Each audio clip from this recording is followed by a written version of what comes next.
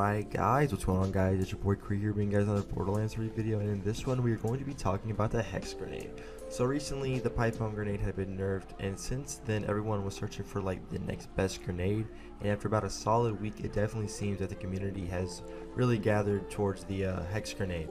Especially since the legendary Jabber farm was being used, and having a Creo Hex Grenade made the farm absolutely absurd as it multiplied the legendary Jabber over and over, causing it to be a very strong method for farming legendaries. I unfortunately haven't gotten a Creo Hex yet, and the one I'm using in this gameplay was mailed to me by my buddy Hyphen.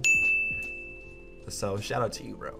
Going over the one I'm using in this gameplay is a radiation hex and does 2,726 damage per second. Along with that, it also spawns in an additional 3 Merv grenades that track it home to the nearest enemy, basically guaranteeing 100% perfect max damage per second. That pure 100% maximum efficiency with this goddamn grenade. Now, does this one melt bosses as fast as the old pipe bomb one did? No.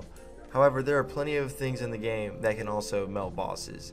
But dude, this one completely shreds enemies, as you can tell by the gameplay on screen. Of course, all of this is being farmed on Mayhem 3.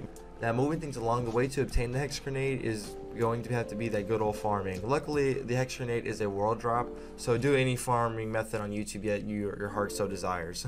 But with that all being said though guys, hope you guys did enjoy the video. If you guys did enjoy the video, make sure to drop a like, subscribe if you are new. My name's Cree, and I will see y'all in the next one. Peace out.